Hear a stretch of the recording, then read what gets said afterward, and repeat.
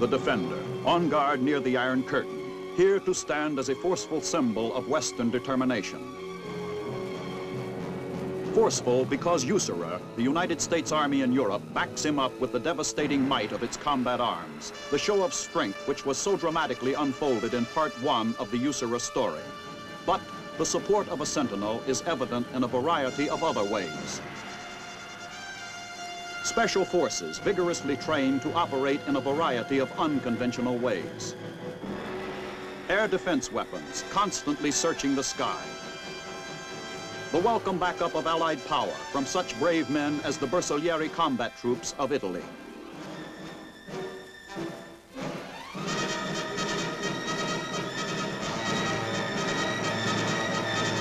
And logistical support, scientifically processing tons of supplies. This in Part 2 of the USAREUR story.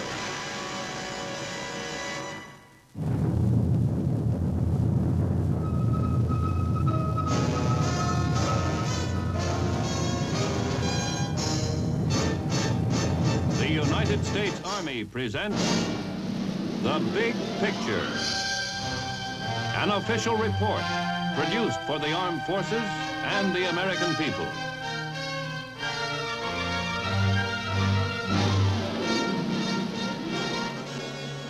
The stature of an army is increased by the example of its leaders and men, by its professionalism.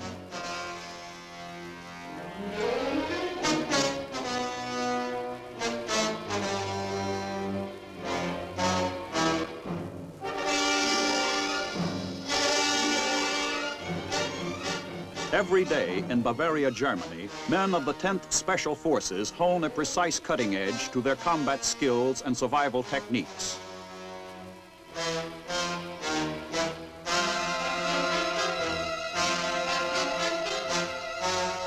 American fighting men have traditionally matched courage with ingenuity to win what seemed unwinnable battles, with implements as stark as bare hands and the weapons of a primitive people.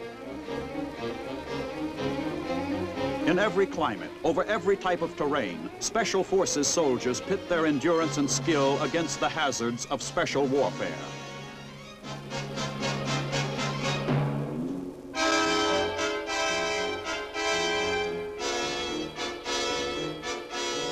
It is in the training that skills and endurance are tested to meet the demands that any mission would require.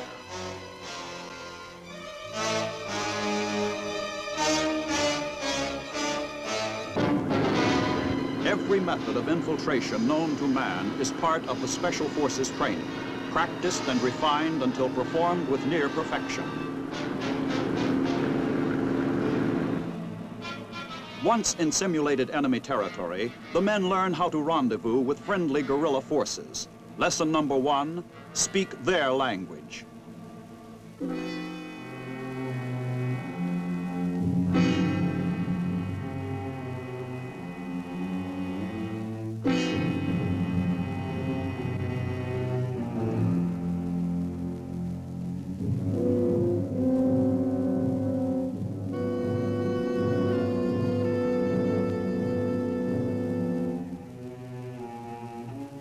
The operational element of Special Forces is a 12-man detachment, and in itself practically the nerve center of an army, with a spectrum of skills ranging from training and controlling friendly guerrilla forces to demolitions, communications, languages, and medicine.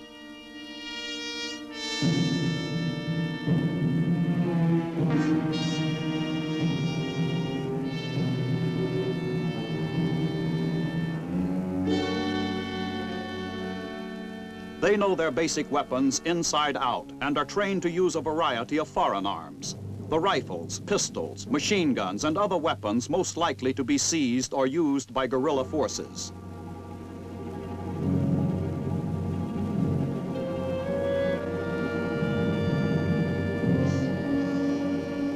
The alliance between guerrilla troops and Special Forces soldiers grows in a climate of learning. Learning to recognize, operate, and maintain the basic implements of war.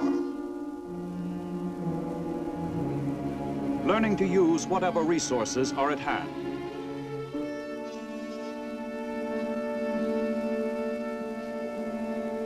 Improvising, taking materials, such as fertilizer, to produce the explosives that tomorrow will destroy a key enemy bridge, a rail line, a road.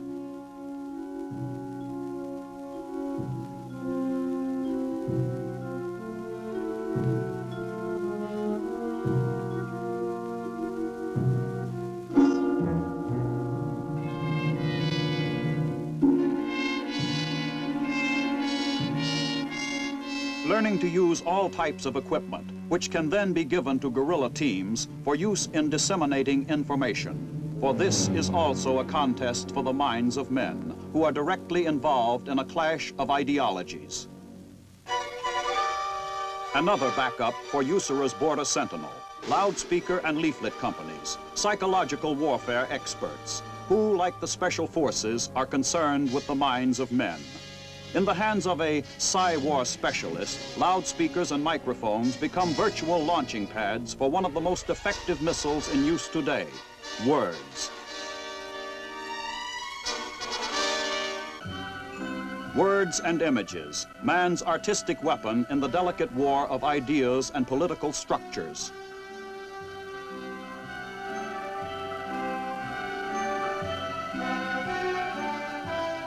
A psy-war leaflet dropped by aircraft or artillery can make a silent but powerful invasion of the enemy camp. Signal Corps specialists too are on hand, extending the ground combat soldiers' ability to communicate under any condition. Engineer mapping teams, ready to keep our fast-moving soldier graphically informed of his day-to-day whereabouts on a changing battlefield.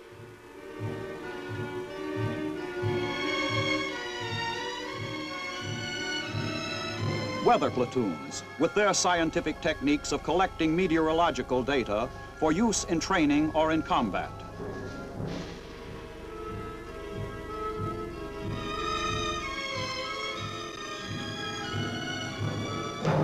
Medical units, with their ability to function amid the pressures of battle. Mobile ordnance units, quickly replacing entire components, thus enabling man and equipment to continue the mission.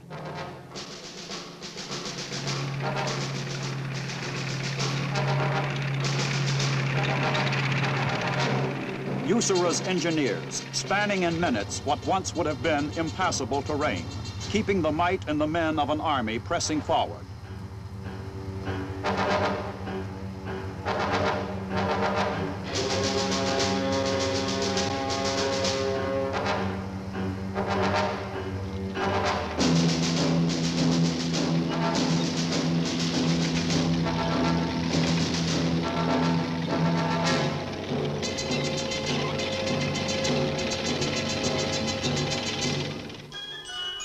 The air defense artillery, complementing the air power of other services and allies with the compact and lethal Hawk, a low-altitude missile, rugged, extremely mobile.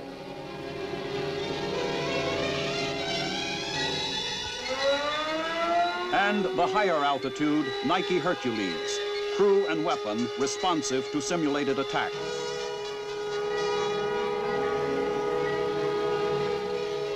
The crews operating these weapons maintain top proficiency by actual firing on ranges in the United States. The missiles are not to be fired in Europe except in response to an actual enemy attack.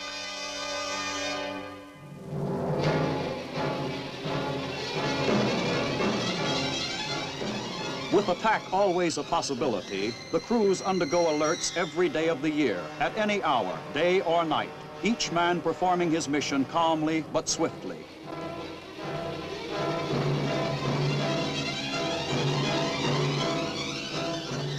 When missile control specialists prepare for simulated firings, every move of hand, every glance at equipment is the result of in-depth training.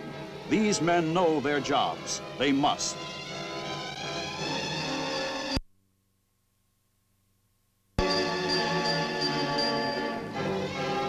With the advancing complexity of our modern weapon systems, the leader is one of our most effective instruments of strength, the non-commissioned officer, the man with the stripes. In Munich, Germany, USAREUR operates a complete school for the man with the stripes. the 7th Army's Non-Commissioned Officer Academy, where leadership training is a dedicated way of life. Look at your instructor training booklets, page 15, please. Good morning, men. Good morning, Sergeant. During this period, we will discuss and demonstrate training aids. We'll first find out here exactly what are the different types of training aids, and secondly, lastly, the different rules for use of all training. You have got to have training aids to make your... Instruction here bespeaks the caliber of USAREUR's intensive training throughout Europe, schooling that grooms each man according to his maximum abilities for any mission asked of him. With the training aid. These are very good comparisons that we can use. All right, now I've been using this word training aid quite a bit now. In your own words, what is your definition of the word training aid? Specialist? Specialist Conrad, street number 74, to assist the instructor. Okay, good. What is your definition of a training aid? Specialist? Sergeant Connor, student 81. Anything to help the instructor. All right, now that we know what a training aid is, we ought to find out exactly what are the different types of training aid. Let's take a look at these training aids. The NCO Academy takes the leader out of the classroom and plants him firmly into the mock reality of combat. A wrong order, a command executed too late, can, in actual combat, be the difference between life and death. The man with the stripes knows this and trains accordingly.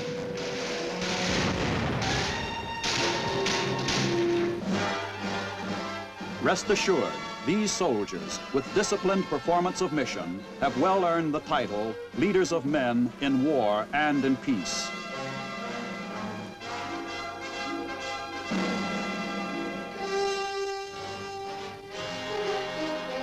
West Berlin, a city besieged, encircled by potential aggressor forces. A sentinel is on duty here too, a mainstay of the USAREUR team defending the American sector of this divided city.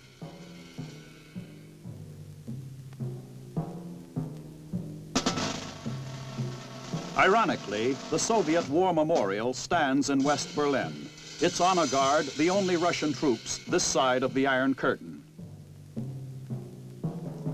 From the point of vantage of a West Berlin Polizei, this is the wall, a barbed wire and concrete exclamation point, reminding us of just how precious freedom really is and why it must be defended.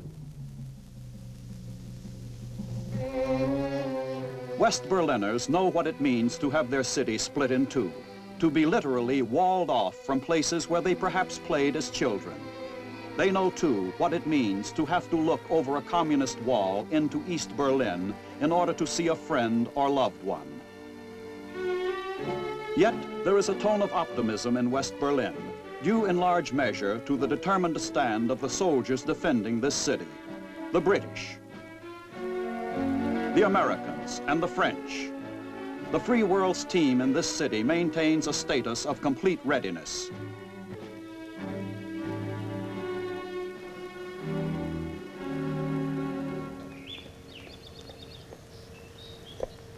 West Berliners respond to that readiness.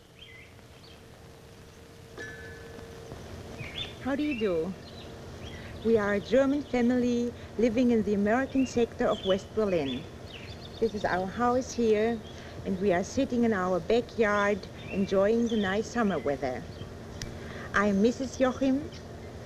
This is my husband. This is Sabine, my 10-year-old daughter. And this is Martin, he's 6 years old. Mrs. Joachim, how do you feel about the wall that has been built by the communists? Well, to tell you the truth, at first I was a little bit disturbed, like many other Berliners were, I'm sure. And as a mother of 2 children, I was worried too, because everything looked so much like war.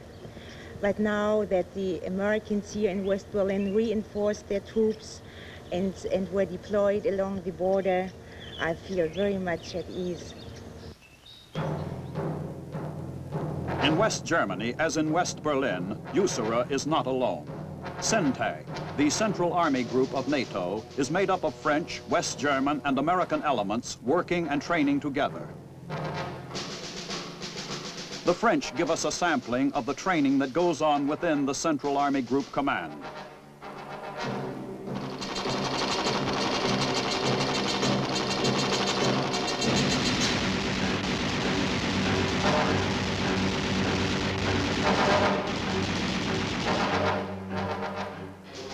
And farther north in Germany, the West German Bundeswehr shows us the readiness of Northag, the Northern Army Group, commanded by British General Sir James Castles.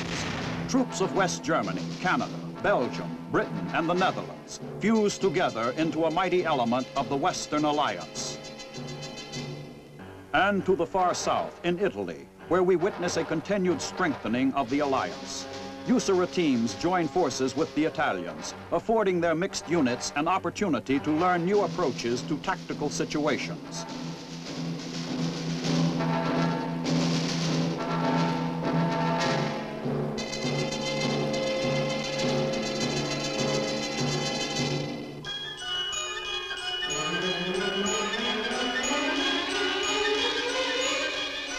Our soldier in Italy is part of CTAF, the Southern European Task Force, whose mission it is to have ready the ground-delivered atomic support for defense of northern Italy.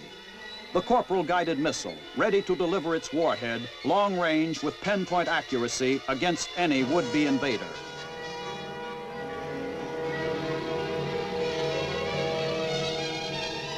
The Honest John rocket is here too, a short-range ground defense weapon operated by Italian troops who've been well trained by American crews.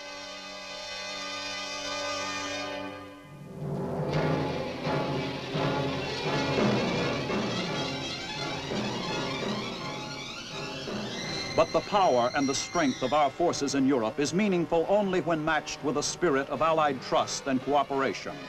Italian troops, such as these Alpini soldiers, bear witness to America's cooperative spirit in the pursuit of Allied unity. Alpini troops frequently team up with USAREUR men for combat training exercises. The Alpini are among the world's finest mountain fighters, each a native of the mountain regions, each a man's man. Here, soldiers of USAREUR's engineer battalions work closely with the Alpini on a demolition training assignment. Here's but a small sample of the Alpine soldiers' preparedness.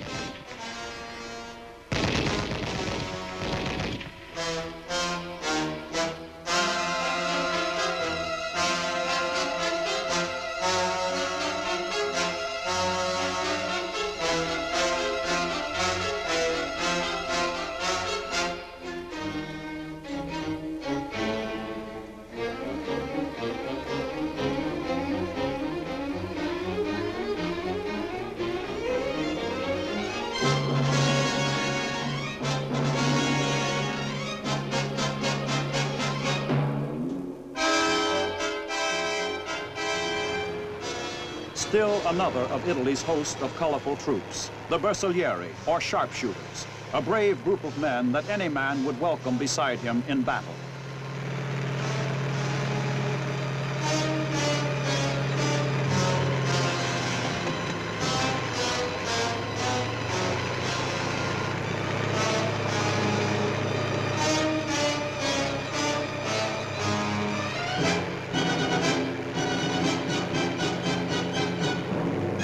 Again is found an esprit, a sense of purpose.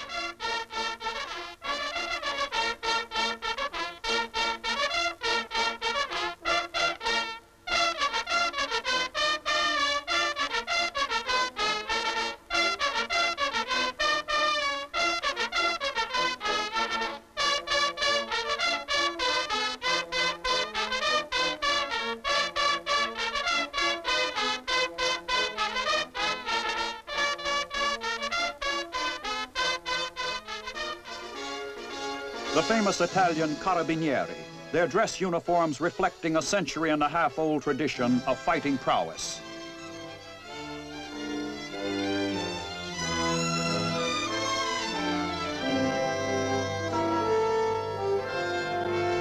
Even in such formidable company as this, USAREUR's young soldier, in a dress uniform of a different cut, but enwrapped with a comparable tradition, maintains his proud stance of defense.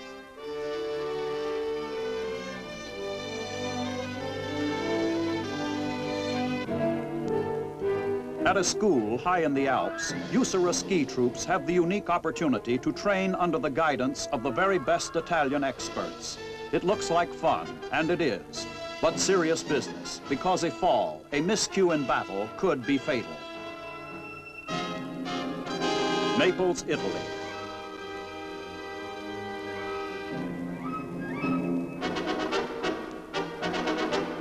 Vicenza.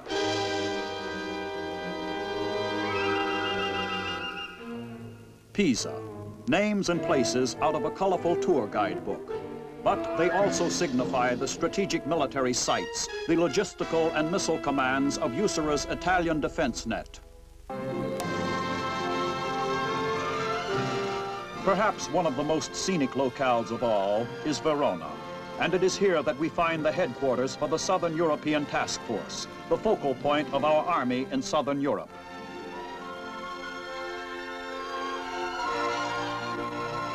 Now let's listen to what this young Italian woman thinks about the American soldier in Italy.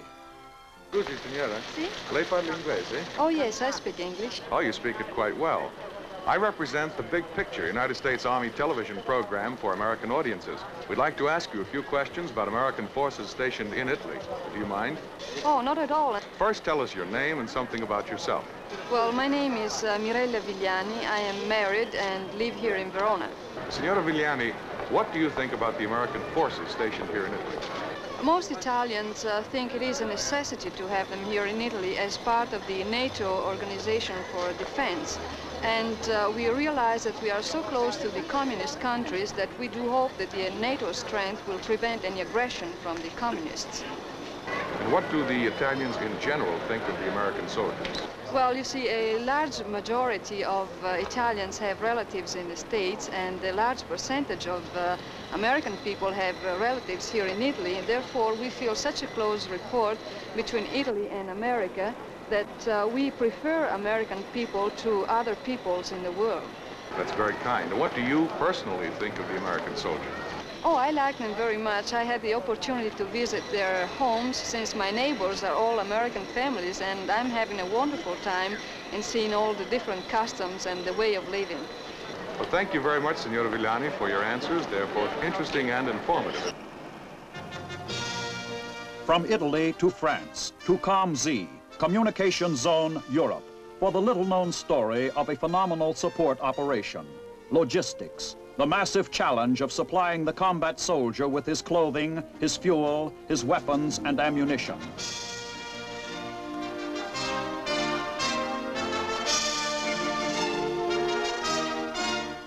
From COMZ in France, supplies move in a steady progression to our bases in West Germany.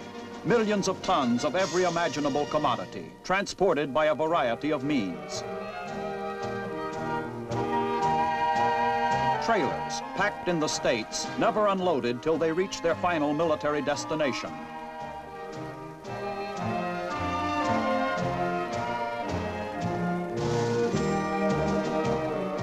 With that ingenuity, so long an American tradition, the Army developed a system of quick disconnect techniques that speedily unhitches the tractor from the trailer. Then a smooth and quick exchange of one tractor for another, one tired, the other fresh.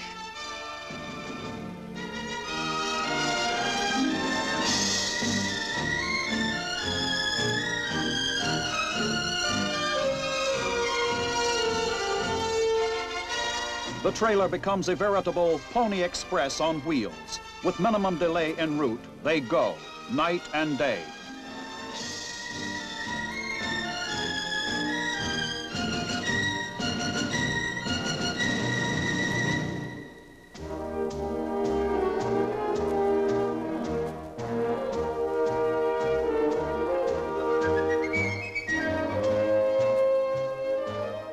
The COMZ supply network is kept operating smoothly by the modern miracle of electronics, automatic data computers, with their micro-miniaturized, bepuzzling decks of equipment, constantly sifting out the thousands of orders from the field, getting the supplies shipped without delay.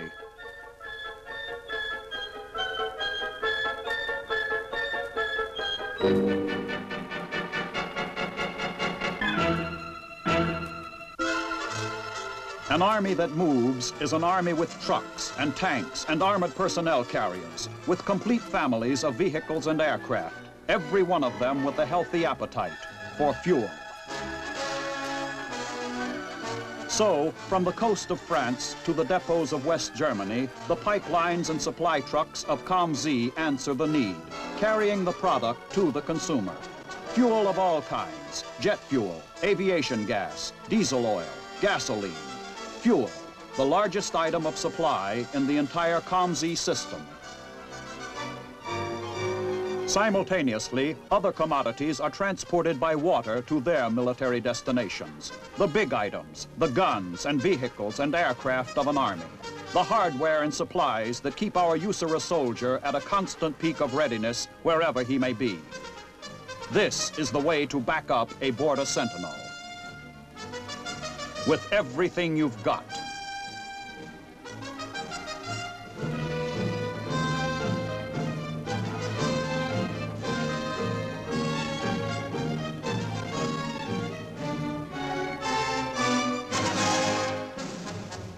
And now, from USAREUR headquarters in Heidelberg, Germany, the man who knows as much about USAREUR as a man can know, the Commander-in-Chief of the United States Army in Europe, General Bruce C. Clark. We don't want you to think for a moment that we are preoccupied with only guns and tanks and equipment of war. On the contrary, USAREUR fosters a large, highly successful educational program through accredited schools, and religion too is a vital part of our lives.